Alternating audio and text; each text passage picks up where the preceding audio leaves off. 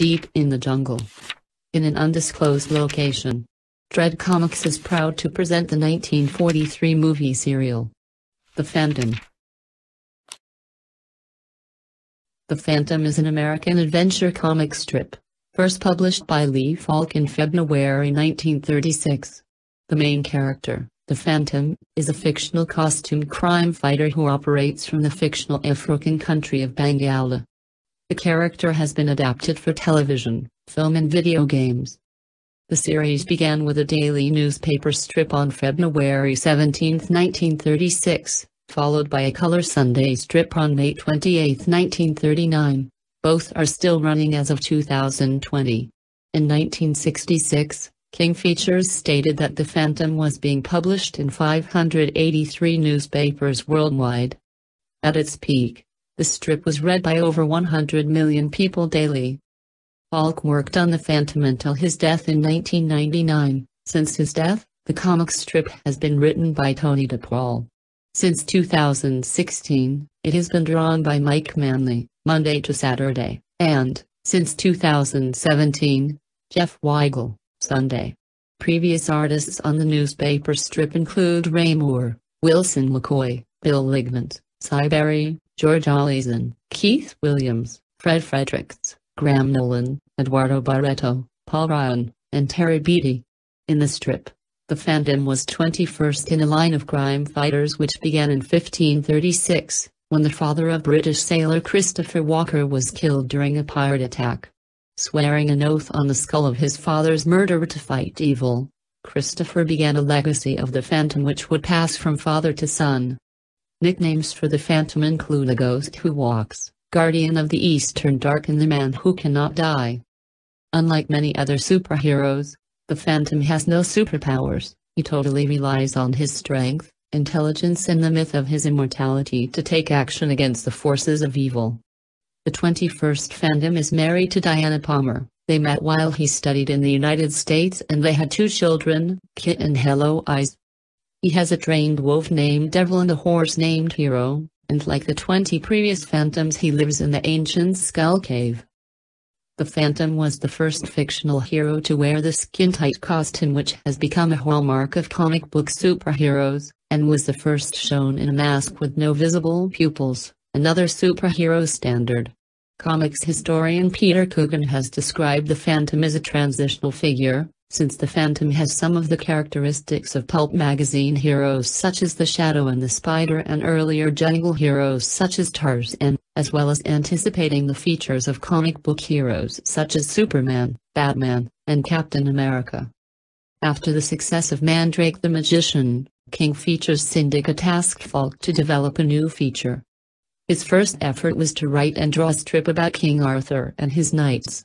When King Features rejected the strip, Falk developed the Phantom, a mysterious, costumed crime fighter. He planned the first few months of the story, and drew the first 2 weeks as a sample. Fascinated by myths and legends, such as King Arthur and El Cid, and the modern fictional characters Zorro, Tarzan and the Jungle Book's Mowgli, Falk envisioned the character as wealthy playboy Jimmy Wells by day and the crime-fighting Phantom by night. During his first story, The Singh Brotherhood, before disclosing that Wells was the Phantom, Falk changed the setting to a jungle and made the Phantom an apparently mortal, mythic figure. Thinking that there were already too many characters called the Phantom, including the Phantom Detective and find a name he liked better and decided to stay with the Phantom. In the A&E American cable TV documentary The Phantom, comic strip Crusader, 12, Falk explained that Greek busts inspired him to omit the Phantom's pupils when the character was wearing his mask. He incorrectly believed that ancient Greek busts had no pupils, they were painted on originally and faded with time, which he said gave them an inhuman, awe-inspiring appearance.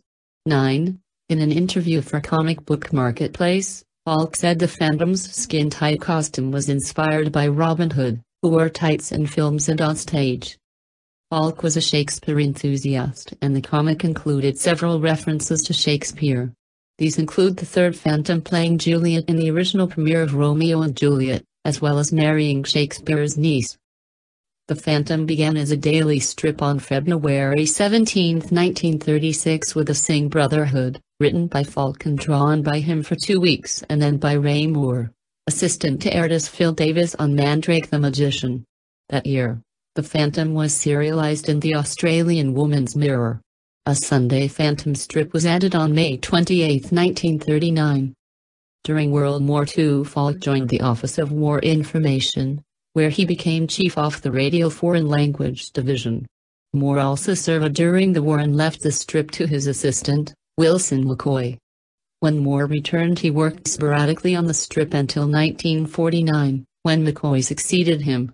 During McCoy's tenure, The Phantom appeared in thousands of newspapers worldwide and was smuggled by boat into Nazi-occupied Norway during the war. Phantom was a password for the Norwegian resistance movement. McCoy died unexpectedly in 1961. Carmen Infantino and Bill Ligmant, who later drew several Phantom stories for comic books, filled in before a successor was found in Siberia. 21. During Barry's early years, he and Falk modernized the strip, laying the foundation for what is considered the Phantom's modern look. Under Barry, Bengal became a democracy and the character of President La Mandaluyga was introduced.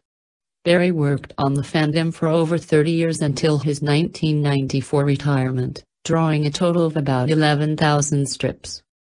His longtime assistant George Allison remained on the strip as penciler, with Keith Williams inking the daily strip. The Sunday strip was inked by Eric Dosher until Fred Fredericks succeeded him in 1995. Falk continued to script The Phantom and Mandrake until his death on March 13, 1999.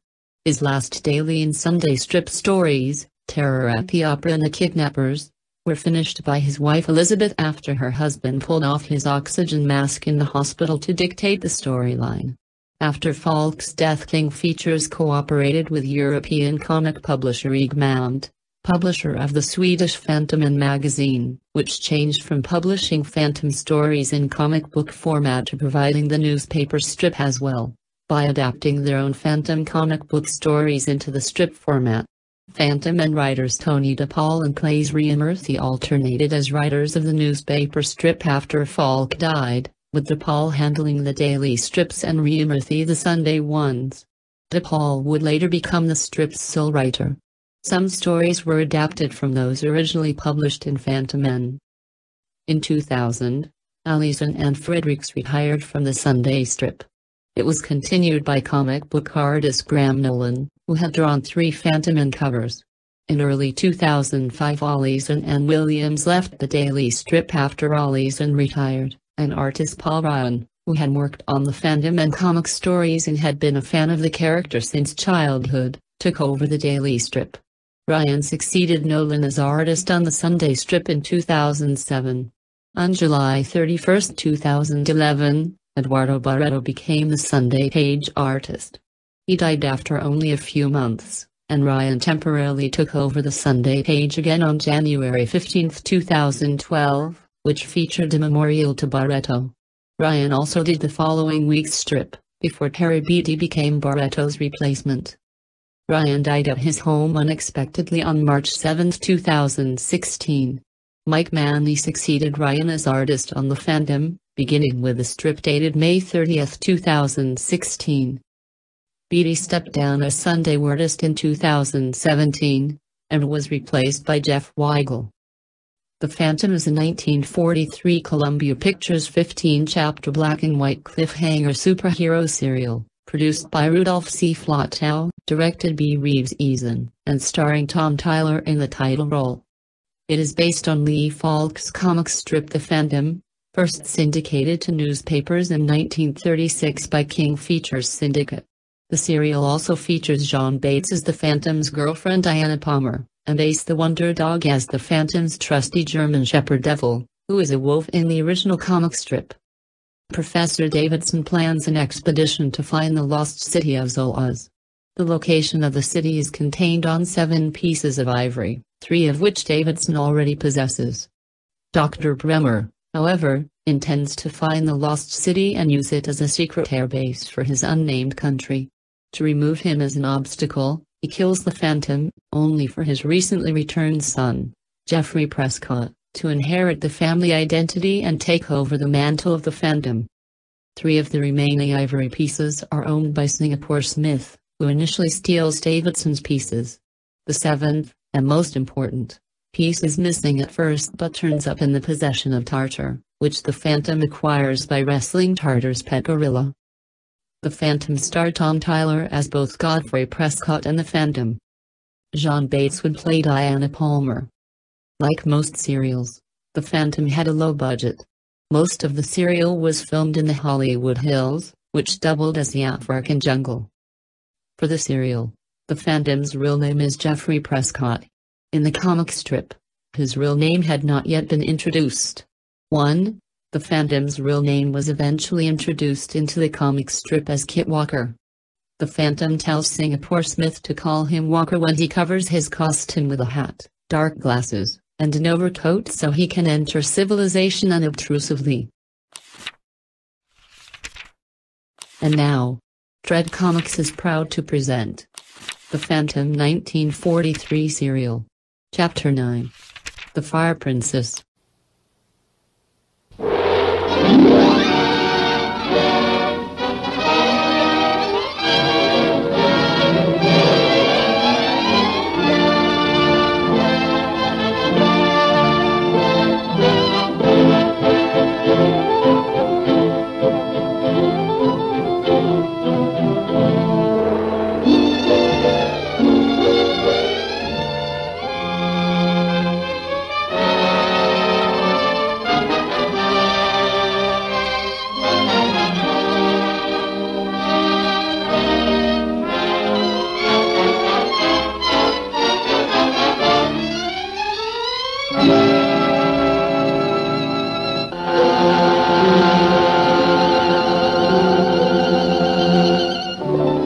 Attempting to stop Davidson from continuing his trek to Zoloz, Dr. Bremmer's men prepare an ambush at Matu Pass. The Phantom, after rescuing Diana, races to the pass to warn the expedition. Let's hook it up here. This ought to be far enough.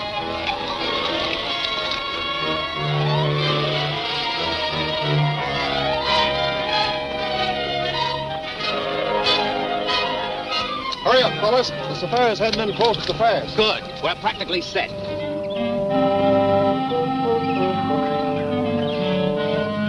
Now all you gotta do is pull that plunger up and bear down on it when I give you the signal.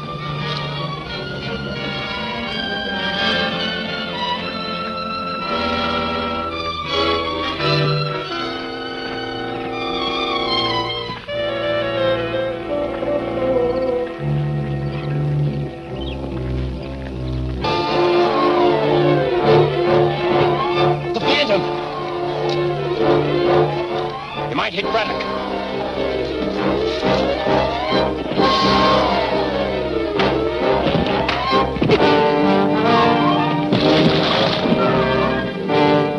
That's the end of Braddock, too.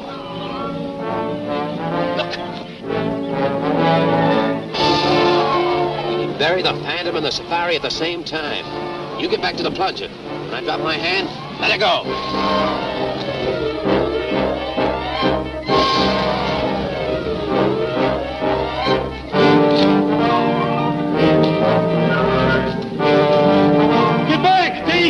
Get back!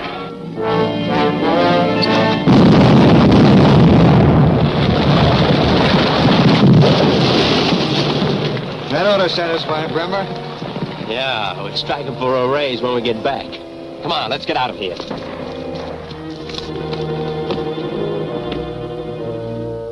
Look! Phantom alive! You stay. Moku help.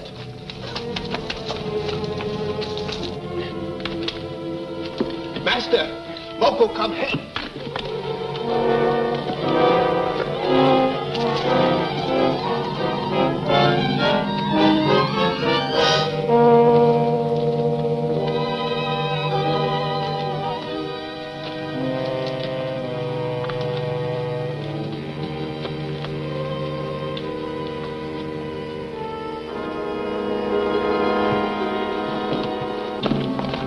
Phantom cannot die. You had a narrow escape, man. Yes, indeed it was.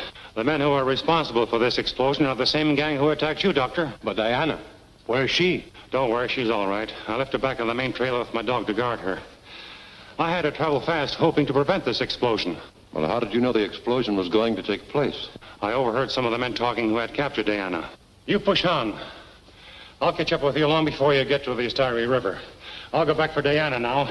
Good luck, Doctor. See you later, Professor. Come on, Woko. Oh, thanks. I won't forget what you've done for us. Well, I sincerely hope this is the end of our troubles, and that we'll find that 7 key at the Astara village. For your sake, Professor, I hope so, too. Well, I'd better travel on now. It's still quite a journey from here to the Longa village. Hadn't you better take a couple of our porters? Oh, no, thanks. I'm an old hand at the jungle. This isn't the first time I have traveled alone. Good luck, Professor. Goodbye, Byron. Bye. All right, Larkin. Let's get the porters started. Mulaka! Mulaka!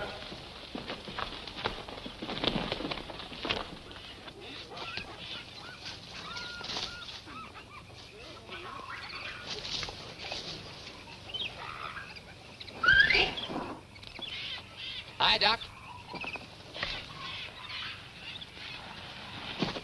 Who was the fool that talked so loud about dynamiting the pass so the Phantom could overhear it? Well, not us, Doc. We weren't even there at the time. That's just your good luck. Wait till I get my hands on those other morons. It's too bad you still have that Phantom to worry about. I'll take care of him at the same time I eliminate the Professor and his party. It's a good thing I had the foresight to arrange a reception for them at the Astara village. Can we come along and see the fireworks? No, you go back and join the others. Then all of you go on to Zoloz. I'll meet you there in a few days. Come on, give me a hand here.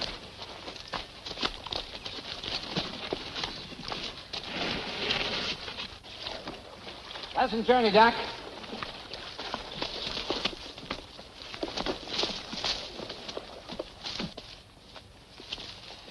I'm getting tired. Let's have a rest. Bunda, Bunda. There's something creepy about this part of the jungle. What do you mean? No sounds, no life. It's just dead. Don't worry. Diana will be here shortly to cheer you up. I wonder what's keeping her and the Phantom. They're traveling light. They should have made better time than we did. There's nothing to worry about. All this territory belongs to the Astari tribe. They're very friendly. I hope you're right. They've been under the Phantom's rule for years. I'm getting hungry. Let's start a fire and prepare some food while we're waiting. All right. Agalo, samo kore. Let's see.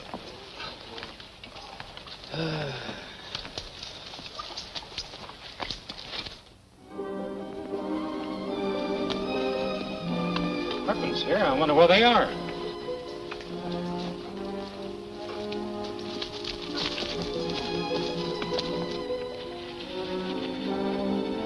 That's funny. I wonder what in the world could have happened to them. What's the matter, Devil?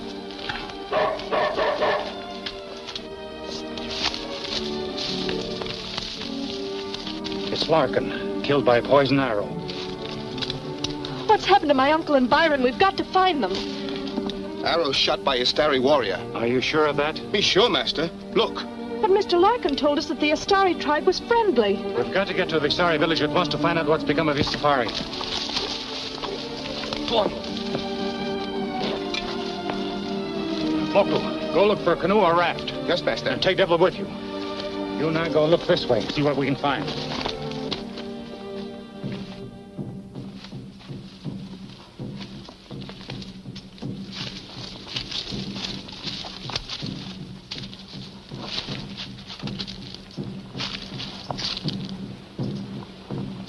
What do the drums say? They're calling all Astari to worship the Fire Princess. The Fire Princess? Who's she? The story goes that many years ago, the Astari tribe was ruled by a woman known as the Fire Princess. They believed her to be a goddess, a descendant of the sun. She ruled them wisely and well, and they became all-powerful in the jungle. Believing her work on Earth accomplished, she vanished and returned to her seat in the sky, after promising them that one day she would return. But surely you don't believe that legend. Of course not, but the natives do. That's why whoever calls herself the Fire Princess now can take advantage of them. She may be responsible for Larkin's murder and the safari's disappearance. Well, then we must get to the village as quickly as possible.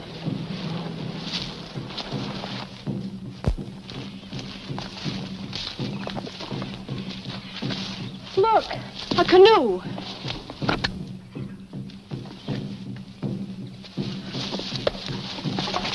You prisoners. What's the meaning of this? You phantom, ghost who walks. That's right. Then drop those spears. No, Fire Princess commands we bring you to her. I'd be taking a chance on your life if I tried to evade them. I'll say you would. Get your hands up and turn around. And who are you? A pickpocket from Brooklyn. Now get in that canoe, both of you. Go on.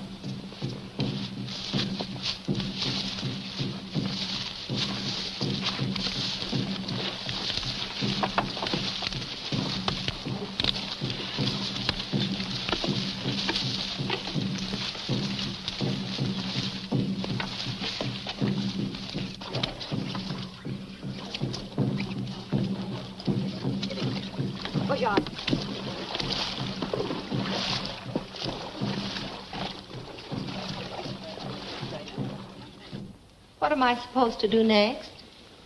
You just wait until the Phantom gets here and then go to work. Won't you please change your mind? You know, it's one thing to pretend to be a fire goddess to fool a bunch of natives, but another to deliberately lure a man to his death. You'll do exactly as you're told. And if I don't? Well, in that case, I'll be forced to tell the natives you're nothing but a cheap dancer I picked up in Sapana. They'll only tear you apart. All right, you win. That's better. Now, once the Phantom's out of the way, you're going to rule the jungle. And you'll provide me with all the native help I need to build my airbase at Zoloz.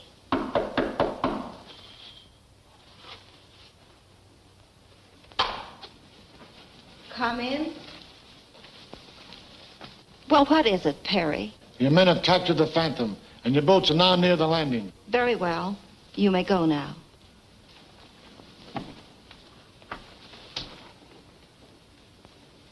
Well, so far, so good. I'd hoped they couldn't catch him.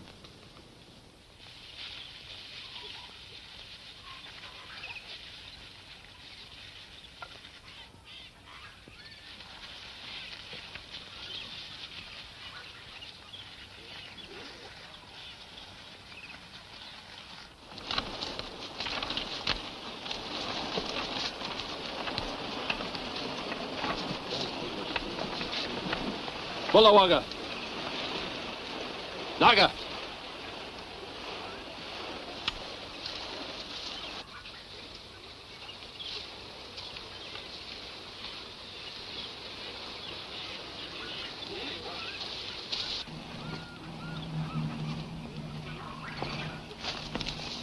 Walla Walla. Move up against that tree.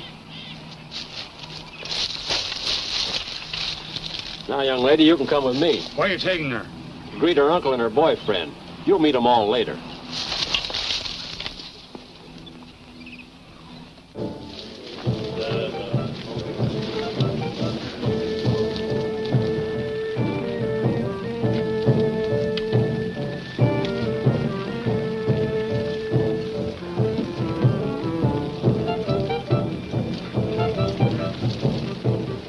What they may do to you. Speak for yourself, John.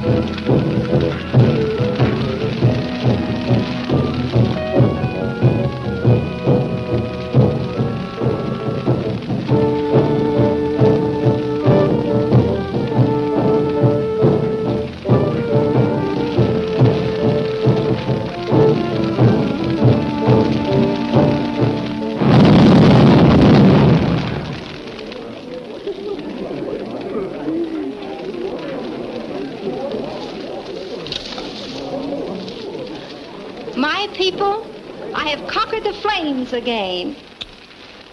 Welcome, O Phantom. I have waited many moons for this hour. Now I know the reason for my urge to come here. I, the daughter of the sun, believe that you too are immortal. Phantom is the man who never dies. Prove that to me. Go through these flames and come out unscorched, the same as I did. Listen to them. They say you're afraid. The Phantom doesn't dare. I'll do it, with the understanding that after I come out, you'll immediately release my friends. Your request is my command. I am ready.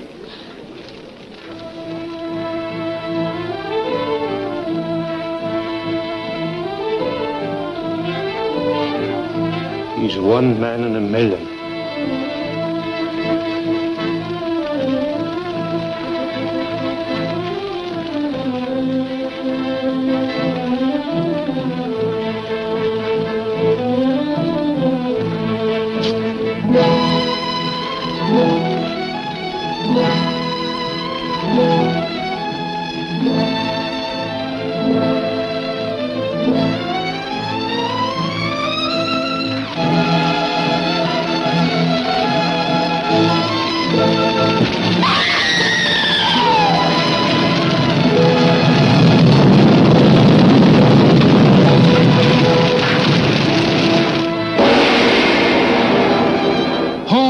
Bremmer after now? And what is the mystery about the Astari chief? For the answer, don't miss The Chamber of Death, the next excitement-laden episode of The Phantom, at this theater next week.